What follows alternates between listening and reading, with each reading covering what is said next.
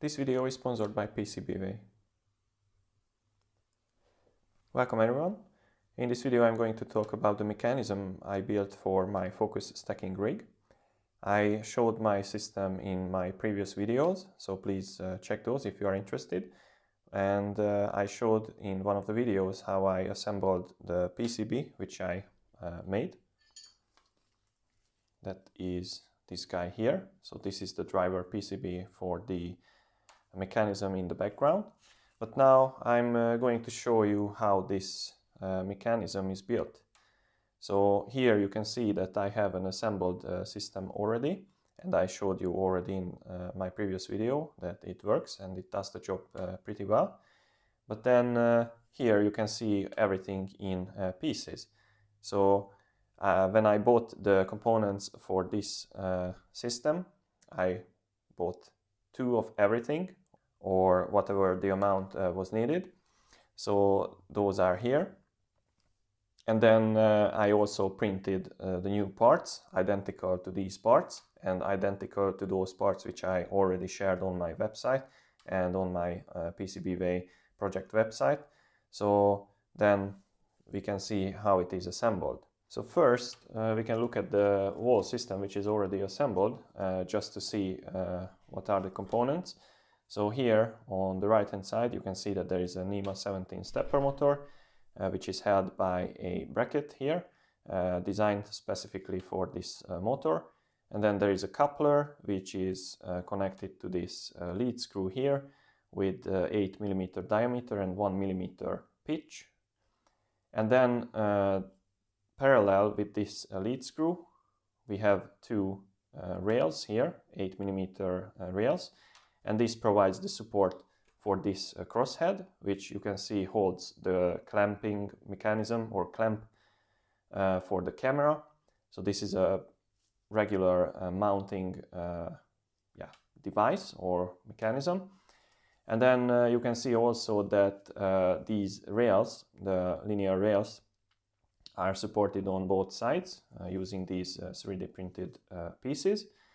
And then the lead screw itself is supported by some bearing.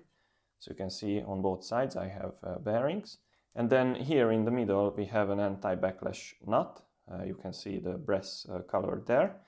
So that is the nut which connects this lead screw here with the crosshead.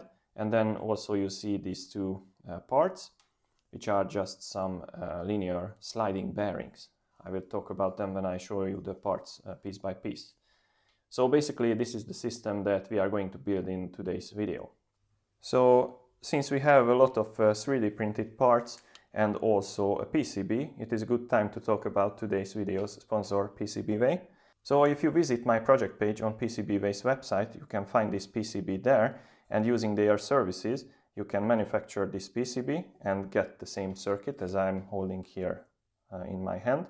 So they can produce this PCB for you, and then you can build your own focus stacking circuit.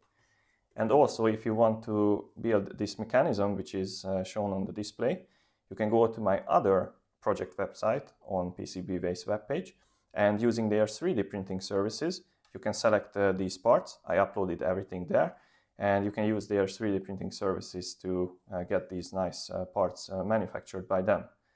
So please visit PCB's website, and my project page is on PCB's webpage, and then you can get both the PCBs and the 3D printed parts manufactured by them. So now let me talk about these mechanical parts a little bit, and I want to go in the same order as we have this mechanism built. So we go from right to left, and then we can start with the stepper motor here, and then I can build up everything step by step. So this is a NEMA 17 stepper motor, as you can see, nothing extraordinary. I have already put in the 4 M3 screws there, or bolts. You can see, so a regular NEMA 17 motor, nothing else. And then you can pick your coupling, so this part here, which connects the shaft, this guy here, of the stepper motor with the lead screw. So now this is a flexible coupler. So this is the 8 mm side, and this is the, if I don't remember wrong, the 5 mm side. So then stepper motor side and lead screw side. And you can even pick this guy here. It's the same diameters. And the only difference between them is that this is flexible and this is rigid. So it's up to you how you want to use it. And then we can talk about the lead screw. So once this thing focuses on it, you can see. So this is 8mm diameter. The length of this is 20 centimeters. And then the thread pitch is 1mm. So if you turn this one full turn around, then the nut along this shaft will travel 1mm. So when you convert the rotation into linear displacement, then that will mean that if you do 360 degrees turn, then the nut, or in the final case the crosshead, will travel 1mm in the corresponding direction. And since we started to talk about the lead screws, or the lead screw, then this is the counterpart of it. So this is the anti-backlash nut.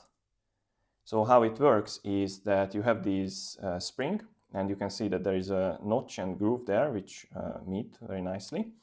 So you compress this together, and then you insert the screw and then screw everything together while this spring is compressed. So when you release this after threading everything through the two pieces of the nuts, then this spring tries to press everything apart from each other. So that means that the threads in this nut and in this nut will be always engaged with the threads here, or the, let's call them teeth. So in that case, there won't be too much problem with the backlash, because you always have a physical contact between the nut or nuts or half nuts and the thread here. So that's that. And then this anti-backlash nut sits in the center of this crosshead. So you can see that we have some small diameter change in there, because this is the back side, and then this is the front side. So you can see that I can enter here and insert the nut with the spring, and then I will screw this there, and on the back side I have the spring sticking out. So I will have to make sure that this part here meets this part here, so they will meet like this. That's a tricky part, so that will be a bit difficult, but it's doable. So once everything is compressed nicely, you can see that I can press this in, and then I just have to screw in the screw. And since I'm already holding this in my hand, I can talk about these two holes. So they will hold these Drylin linear bearings or sliding bearings. Here you can see the brand, and here you can see the type of it. So I created these holes that there is a snug fit between these two components. So it slides in there, and here also slides in there nicely, and it's in level, as you can see, so nothing is sticking out, so the length is designed accordingly. And then I just choose one of these linear rails, and it nicely slides through, so there is nothing hindering the motion. So that's that. And then you can see that there are 4 holes on each side. So I have these small insert nuts. So they will be heated up with the tip of a soldering iron, like this. And then I will just use 2 per side. I will show this from a better perspective when I actually do it. They will be pressed in here. So then I can use the cap which goes on this back side, and then screw on the cap over these insert nuts. So then the crosshead will be covered perfectly.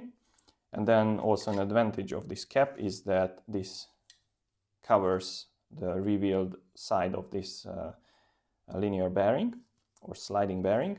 So if the bearing would get stuck and if we would move in a certain way that this could be pulled out, it won't be pulled out because this holds it there. But when I assemble it, you will see it how it works. So then jumping a little bit back to the motor is supported by this bracket. So then the bracket sits at the end of this 2080 profile, extrusion profile, and this extrusion profile is 25 centimeters long, so 5 centimeters longer than these components, so the two rails on the two sides and the linear lead screw in the center. So that extra 5 centimeters is enough for mounting the motor, as you can see, and having the coupling in between the lead screw and the shaft of the stepper motor. So yeah, this is also a 3D printed component. So this is the motor side, this is the coupler side, where we have this sticking out part, but actually you could flip it if it's needed, but I use it in this direction. And then the motor comes to this side. And then I'm just using these T nuts, as you can see. So they go in these holes. In this construction, I'm just using the 2 holes at the side, but I made 4 if you need, I don't know, extra rigidity. So that goes through, and then you fix it against this and this screw here. So that's simple. And then maybe we should talk about these parts because they are very important. So these are the so-called supports. So they support everything, basically, you can see. So they actually designed in a way that they clip on this. So it's a very snug fit, but they perfectly fit on this. So how they work is the following. You can see that there are 2 holes here. So from the top, you can insert a bit tinier bolts. So these are M3, and they are 10 millimeter long. And then also from the side, you have a bit larger bolts entering. So they are M5, so 5 millimeter diameter. So that means that this piece is supported from the top, so from these holes, and also from the side. You can see here and there. So then we have 2 holes on the sides, you can see, and they match with the linear rails here.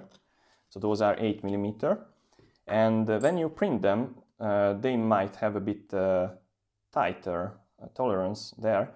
I oversized it, so on paper or in Fusion 360, this is 8.05 millimeters. So it should be a very snug fit when you fit the linear rail in it. But it's not always the reality because every printer has some certain tolerance. So this might not be the same on every printers. And there is a solution for that. You take an 8 millimeter drill bit and you ream the hole. So you have to make sure that the drill bit goes in and it can rotate properly. So then you can, let's say, adjust the inner diameter of this thing to fit this guy here. So you make sure that this goes in and then it's supported.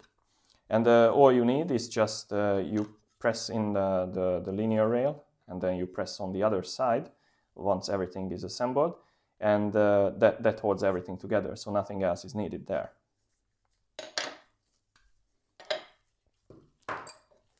And then here you see 3 more holes that we haven't discussed. So the center hole is 8 millimeter, and that's slightly larger than 8 millimeter in fact. And it's very obvious that that should be parallel with the lead screw, because that's where the lead screw goes.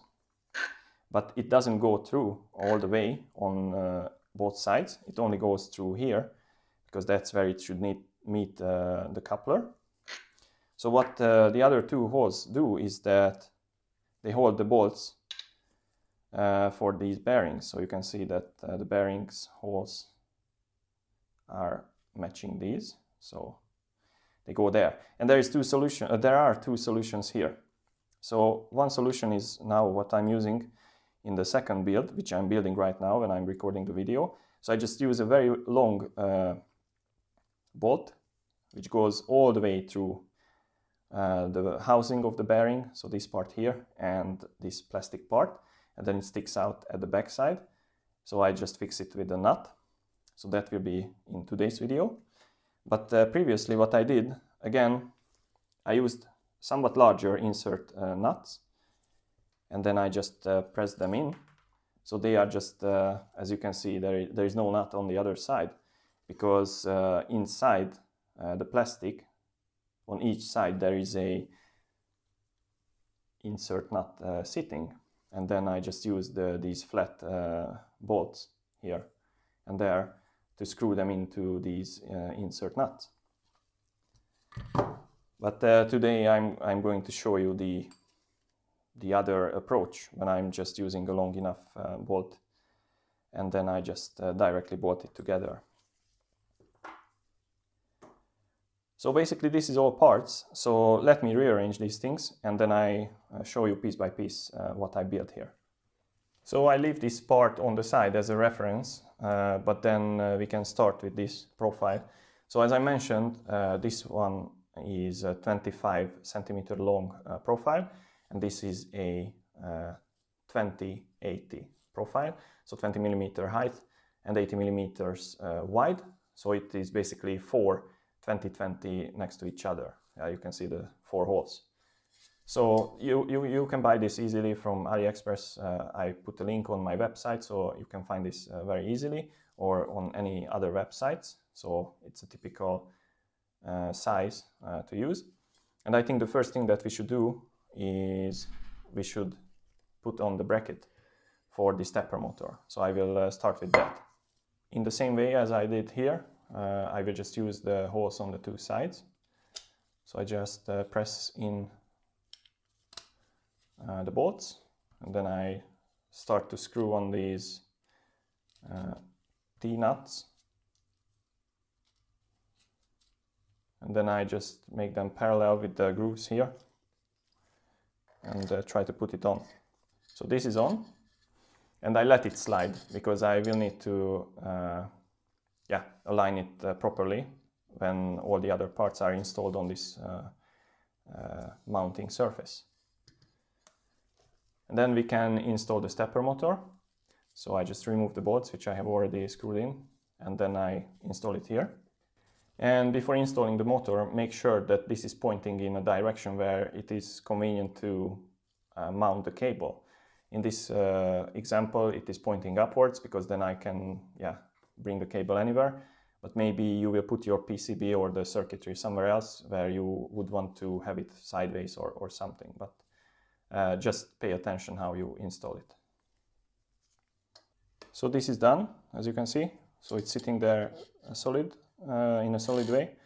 And then now I can move this gently back and forth, and the motor stays there. So now let's move to these parts, and let me install the bearings, which will hold the lead screw. So for that, I just need these longer bolts, and then install them. So let's do that. So remember that this has a hole to hold the linear rails, and the other side is solid. So they should face inside, and that also means that the bearing should be on that side. I guess it's obvious, but still I want to mention it. So it's there, and when you build it, leave it loose a little bit, because this can be tightened once everything is put together, so then you can align everything to be parallel. So one is done.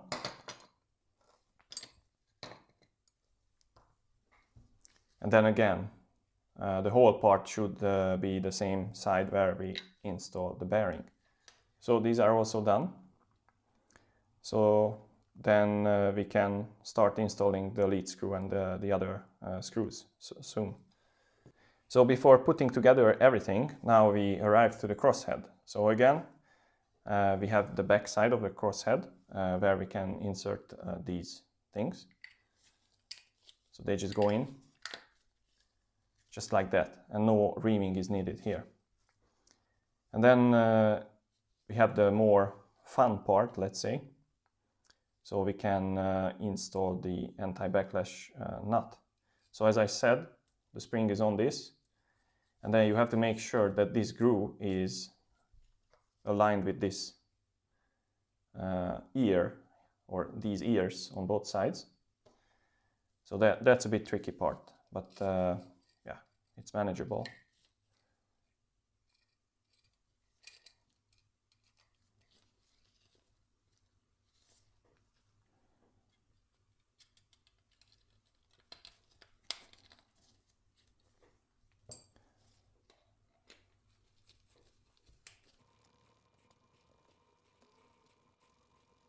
So now you can see that I managed to put everything together, and now since the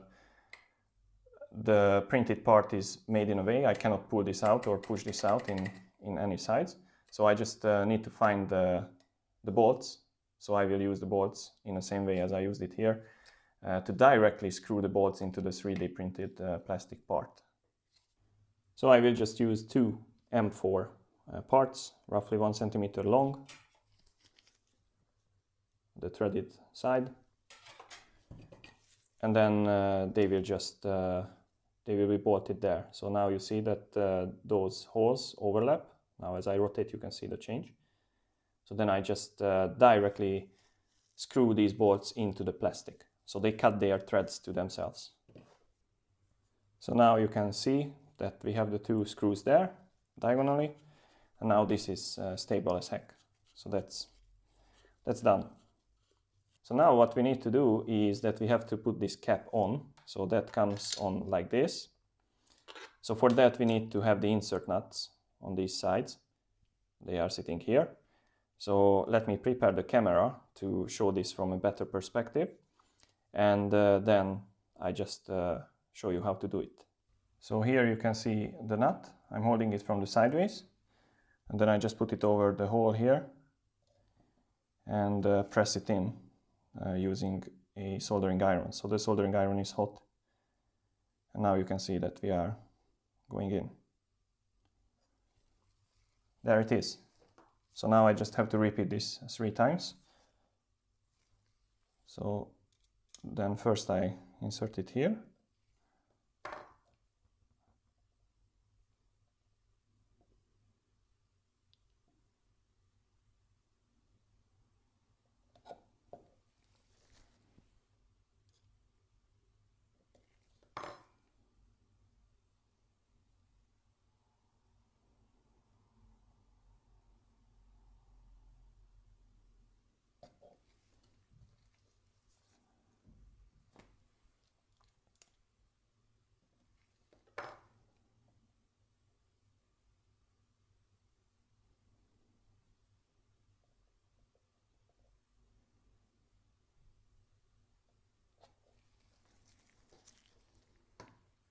And that's all. You can see it's in level on both sides, so I can put on the cap. So let me rearrange the camera again and I show you how the cap is going on the back side of this crosshead. So now we have the crosshead and we have the cap, so they go together nicely. And I have this small drill bit in my hand because I want to tell you that you should make sure that you go through these holes with a 3mm diameter or 3.5 mm diameter drill bit, just to ream these holes a little bit for the screws or bolts that we are going to use. You can see there to fix the plate against the crosshead using these insert nuts. So this is just to help you a little bit. So then, yeah, you just align it as it should be aligned, and then you start with the bolts.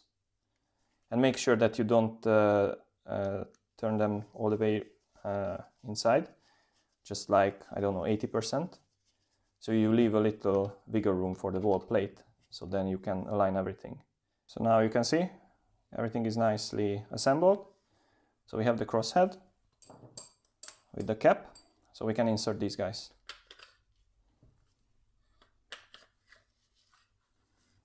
So now everything is put together, crosshead, rails and lead screw. And the two things that we have to pay attention to, these 4 holes should face upwards because they will hold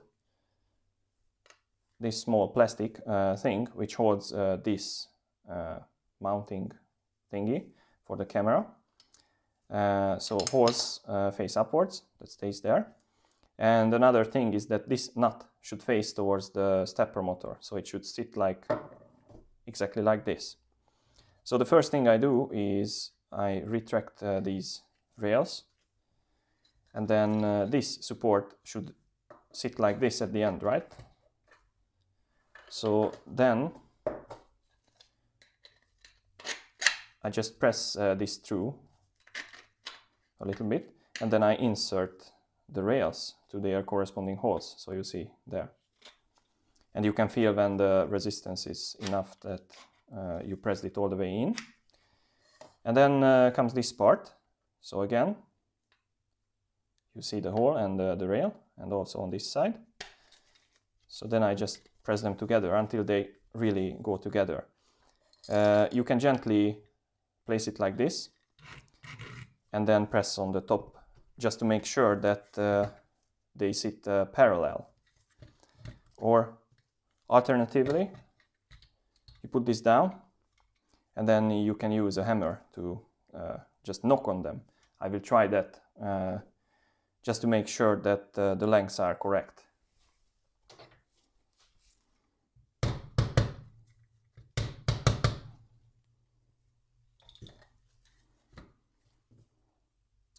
So that's that.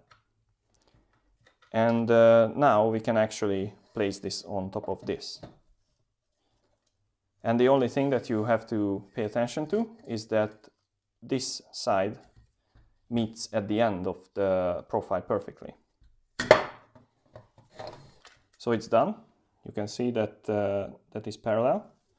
And of course it will be pulled to the profile perfectly, this part.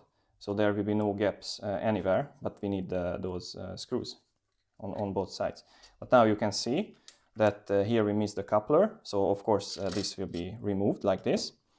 And then once these are aligned perfectly, so I can rotate this well, we can fix the screws or the bolts, and then we can put on the coupler on this side, and then just fix it together with this. So let me align these screws off camera, because it doesn't matter if I show it or not. I just tighten these screws now. So once these bolts and nuts are tight enough on both sides, we can install the screws here. So then I prepared 4 + 4, 4 from the side and 4 from the top. So then you just take one. Again, these holes are good if you ream them a little bit, but then, yeah, you can see that now I'm basically cutting the thread with this bolt. Now you see that the bolt is coming out on the other side. So I just place this in and then loosen it a little bit so I can press this in. And then I just put this under the bolt and then screw it in. So you see, it caught the nut. So 3 more to go. So this side is done, you can see it. Then comes the motor side. So it's done, and it's solid enough, so it will not fall off, and it holds everything together well. After fixing the supports on the 2 sides, you might need to loosen these bearings and then realign them again, so you can easily move the bolt and the crosshead. So then, yeah, just loosen everything and then realign and then tighten everything until you are satisfied with the torque required to move the crosshead. So I can feel that there is a resistance now, so I will probably play around with the bearings for a while. And then also at the end, don't forget to apply a little bit of oil here, some lubricant because you want to get as low as possible friction here. So just take some oil.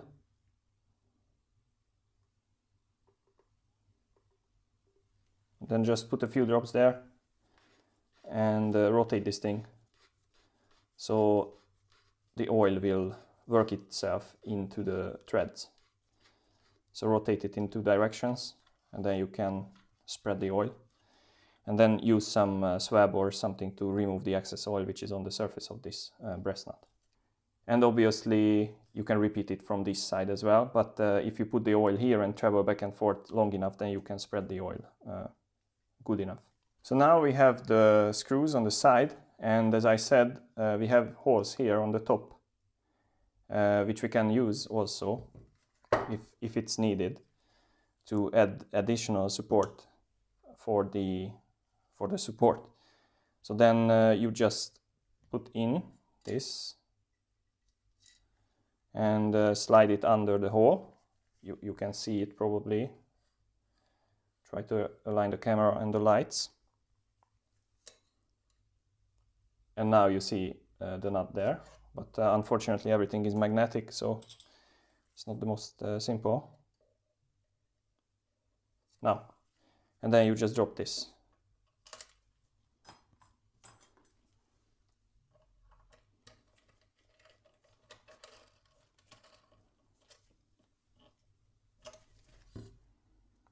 Now it's there. Obviously it can be helped. Now it's there. You see the bolt there, and then we have the nut here. If the light is better, yeah. And then you just repeat it for these other holes. So now everything is done. So I'm just using this other coupler, so I can distinguish between these two easily. So this is the 8mm side, so that goes here, and then just the motor goes on the other side. So I will try to arrange it nicely. So the mechanism is done. So now, yeah, we should need to remove these supports, and then I can either use again insert nuts and then just screw them on top, or I just use large enough diameter bolts so I can direct the bolt into the plastic. Both option works fine. And then this hole is used to mount this screw so it can hold the plate. So you can see that here we have the plastic, and that's this guy. So that's the inner piece or middle piece. And then on top of that middle piece, since we have this hole, we can mount this mounting plate. So now I have 2 focus stacking rigs, and obviously all of these have their own corresponding PCBs. So this is what I wanted to show you in this video. I wanted to show you all the tips and tricks regarding how to assemble these parts based on my design and on my files and everything. So once again, you have all these 3D printed parts, you print them or you ask PCBWay to print them, and then make sure that you ream these holes using a drill bit, 8mm, and then you put in the guides and you put in the nuts in the crosshead, then you put on the back plate, and then you put everything together, make sure that everything is nicely aligned, and then you have a focus stacking rig. So then you can make very good macro pictures, and then you can use focus stacking to have enhanced or extended depth of field on your macro photos. So once again, don't forget to visit the links in the description. Go to PCBWay's website, visit my project's site, both for the PCB and also for this mechanism. They have their own individual project sites. And also I wrote blog articles on my website, so you can see everything step by step with photos and everything, how to assemble the things, what are the shortcomings, how to deal with different things. So you can find those. visit PCBWay.com if you need any kind of 3D printing services or PCB manufacturing. So I hope that you learned something. I hope this video was useful to you, and see you in the next video.